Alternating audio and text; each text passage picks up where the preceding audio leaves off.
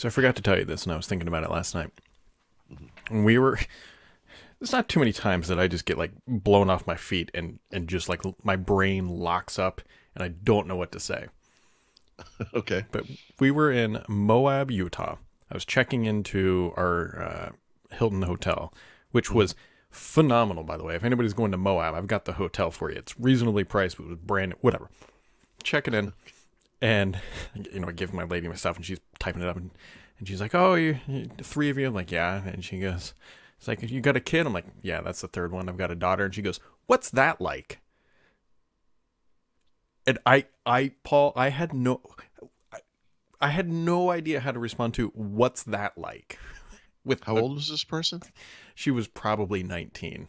And so she was very clearly trying to make like small talk while she was checking me in, but she's like, "What's that like?" And my brain just went like, Wow. just could not. I would have said something like, "It's the gift that keeps on giving." Well, I didn't say this, but the back of my mind was like, well, they're expensive, but once you get past that, it's Right. I was, Right. If you're not into financial freedom, they're wonderful. yeah, as I'm checking into this place. Anyways, I was That's a thinking weird- about that last that's a night. really weird It's question. been living in my head rent free because I still don't know what I was supposed to say, and I don't even remember what I said. But yeah. I thought you were going to say she recognized you. Oh Right? no. And happens very rarely, but every once in a while I'll be out in the world and in Pennsylvania that's only happened to me 2 or 3 times. But as you were saying that, what I of course thought it was the last time, which was a couple weekends ago. We were at a winery doing like a tasting thing, and we're sitting at a table and with my brother-in-law and my sister, and actually someone my sister works with happened to be there, so we were kind of chatting with them or whatever. And this guy comes over the table and he goes, "Hey, are you Paul?" And I said, "Yeah." And he goes, "Yeah, I used to listen to your podcast." I'm like, I don't know what to say to that. It's like, did I do something wrong? Or, You used to? Are you about like, to? I used to listen to your podcast. I still You do, could have but I just used said, to. "I know too. you from your podcast." like, jeez, I was like, "Yes, I used to be popular." What? I don't know what this. I was like, okay. Anyways, only because I saw you tweeting about it with Mary Jo. You switched to Notion. Yes. Welcome to the club. Oh, really? Interesting. So, I've what been- do you use Notion for?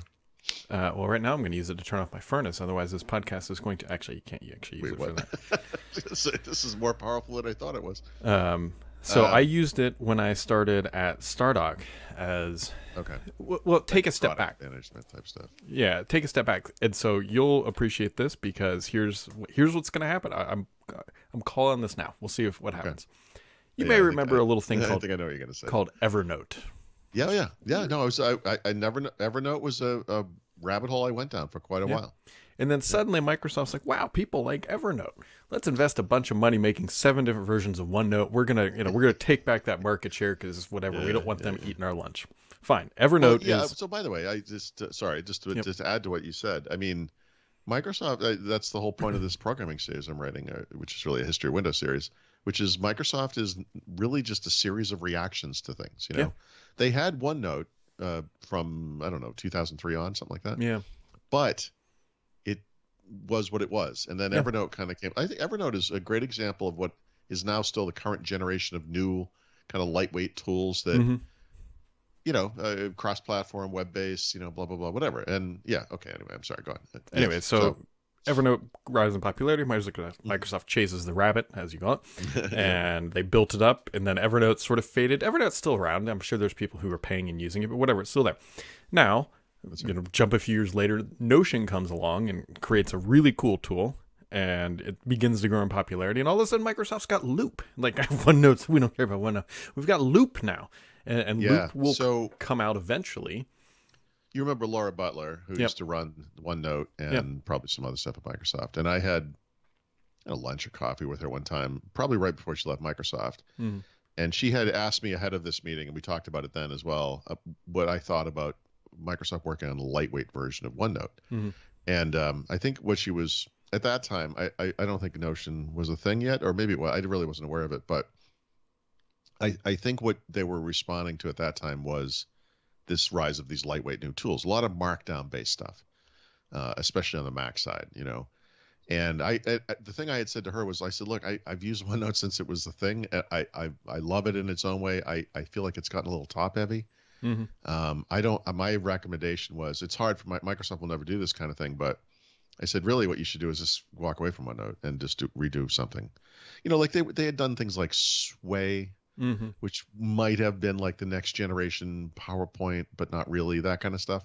And I felt like at the time they were looking for like a Sway type Yeah. note taking something list maker, whatever. Hmm. And yeah, but then Notion arrived. So I wasn't familiar with Notion. And when Microsoft announced Loop, it was confusing at first, right? Because they Hmm. were talking about components and embedding things and whatever.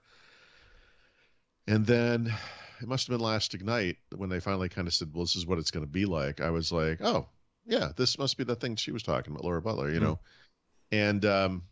And everyone was there. A lot of people said, oh, it's just like Notion. I'm like, there's no way it's just like Notion. It is exactly like Notion. It's exactly like Notion. Now, it's Notion tied into the Microsoft Graph, right? So you're going to Yeah. get all that Microsoft stuff. So I think in the Microsoft ecosystem, in the same way that like when Teams first came out, you would have said, why would I use Teams? We have Slack. I mean, it's the same Hmm. thing. Microsoft has turned Teams into the ultimate Microsoft ecosystem tool. It's, platform, blah, blah, blah, whatever. I sort of feel like Loop will do the same, or could do the same. Could do. I think it's. Yeah. We haven't seen it yet. I mean, they've showed it off and it's kind So of you there. might have you've published stuff you do like startup blog posts and stuff. So one thing that Notion is actually pretty good at is you write something in Notion. Hmm. I don't know what the format is. I mean, it's not Markdown, but it's I don't know what it is. It must be, maybe it's HTML. I have no idea. Yeah. But you can copy it, Yep. paste it into WordPress at least, and it comes through format exact, like Yep. it's right, and there's no superfluous code behind it. Like if you do this from it supports Word native now. It supports Word natively, Hmm. but a lot of like Google Docs, at least on the old version of WordPress, you would paste in, it would be all these formatting codes in there, and when you paste in from Notion, it's like super clean, Yep. and that makes it actually, that's where I publish to, right, for the most part. So that's like huge for me. My only problem with using it as for everything, like, because you'd say, well, why don't you just replace like Word, Hmm. is the same problem I had with Evernote for the same purpose, because I used Evernote for writing for a while, as we just talked about. There's this thing on the side, it's a tree view, Yeah. and that gets really, really complex. Like Yep. one of the things that I like about my current organizational system is I don't ever have to deal with it. I do have a system up in OneDrive that's organized by year, by month, and I throw everything I'm working Hmm. on that month into that thing, and then I kind of forget it exists. It's gone. And I save documents to the desktop, and then Yep. I put them where they need to go when I'm done with them. Or I have folders, for to do and things, like things I'm working on that are long form where I might work on it from more than one computer. They are in a particular place, and when they're done, they get filed away. The problem with Notion, the problem with Evernote, the problem with using like OneNote, if you wanted to use it for writing for some reason, is that structure never goes away. Like that's front and center every day. Hmm. So I'm sure as you've seen, as you go, you're like, well, I need a folder or a page, I call them, for this project or for this thing or for the book or whatever it is. Yep. And I don't know how you get around that. It's you have not. to, Yeah. That's navigate in to find the thing, and it's a little ponderous. the way I use it. Primarily, it's note taking, but like it's like note and feature logging, I guess, is probably the best way. So I have reoccurring meetings every week that I keep notes for, that I like on Monday I can open it up and just edit and whatever. No big deal there. The best way I can describe it to somebody who's never used it, and the way that I use it, is think of having fully powered Excel embedded inside of a Word doc. Because that is how I use it. Because you can have databases that are linked. So let's say Right. somebody wants a feature for Start 11, and I know we can't get it to it, but I have effectively a database, if you will, almost like an access database of all the features of all products that we eventually want to include. And then on our Start 11 meeting, I just have it filtered by that at the top. It's like, here's 9 features that we want to build eventually, and then whatever the Yeah, topics what are are for the week. best ones to do first? Yeah. And so that's how I use Yeah. it. Well, I mean, I think that's how people are going to use Loop as well, because That's of all the kind of what I embedded stuff, hope, right? because I think Yeah. to your point is, I think it's very intentional that Microsoft is not letting Notion, at least as of right now, have like deep API graph access to its platform, because I think Right, Notion would right. This will eat be its the lunch. advantage. Yep.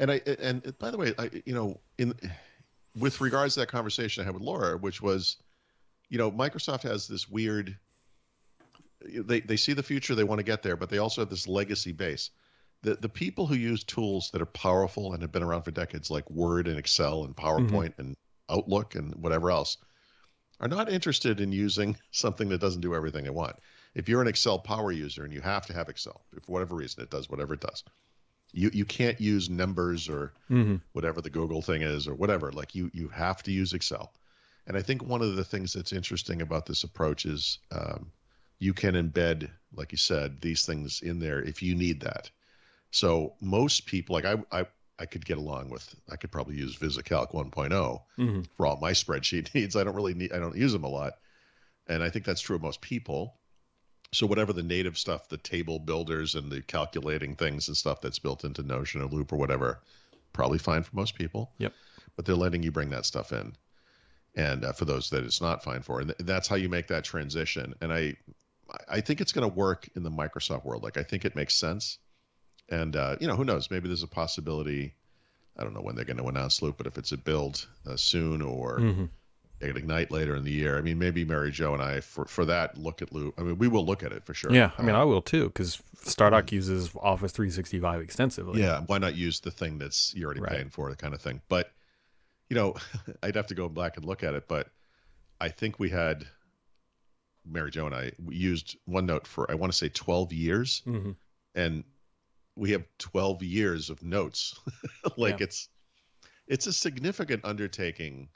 We've expressed to each other privately, and sometimes it's spilled out publicly, about our frustrations with the OneNote over time. And we've talked privately about different things, like a shared Word document or shared folder. We could just have a Word document or, blah, blah, blah, whatever. But it's a big deal moving to anything, like changing anything, like anything you've used for a long time. Like, that's really hard. Yeah. Break those habits. It's tough.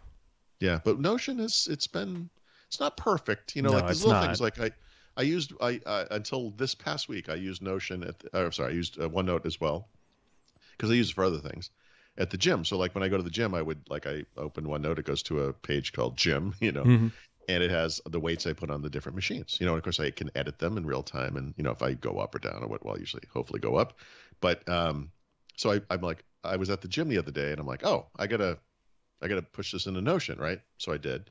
I put Notion on my phone, and then it comes up and the text is like, it's like really small.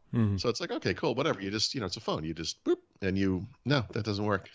Notion will not, at least on the iPhone, you can't zoom it. Like, you know what I mean? Like, you can't change the size.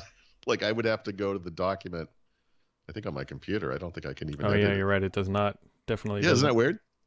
It's just a weird little, and these are the stumbling blocks. Like, this is not mission critical. I can still read it. It's fine. And in fact, I'll probably just go back on my PC and raise the font size on this one document, because who cares? But, at the gym, I would just do this. I didn't think about it. Like, I just, if it was too small, I just zoomed in.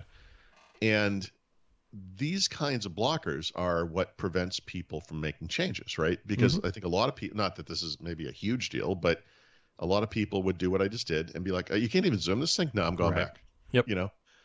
Anyway, this is actually a really interesting topic. I didn't realize we were going to be discussing it, but yeah, this is the whole, I talk about this, I write about this stuff all the time. It's hard, making change like this is hard, or it can be, One of the things that I love about Notion, and this is honestly, it's not that big of a feature, but it works really well for what I do. So if you write a sentence, or actually I use bullet lists. I can even show you, maybe this is going to get scary. Oh boy, here we go. I'm going to Technology demo. I'm going to try to detach the display of the Surface. Oh, jeez. This is the display you detach is like a Surface book. Oh, there goes the background. Oh, what? Okay, that's fine. Okay, so like I do this for the podcast on Friday. I don't know if it's going to show. By the way, the world's first demonstrated use of a detached screen on a Surface Book in 2022. Look, see the color? You're talking about color coordination there? Well, the background. It's right there. Color. You got it. Like, so you can change the color of like tab or bullets. Yeah. Real easy. You just type slash and then the color, but it makes it for when you're. I like that. I like the way it does format. You can do slash and then it gives you a. Yeah. Like you do That's the way you slash do blue, headings, for example. and you can do the background blue, and it makes it very easy for when you're trying to do a meeting or whatever to have things grouped by color, and it makes it just very simple to.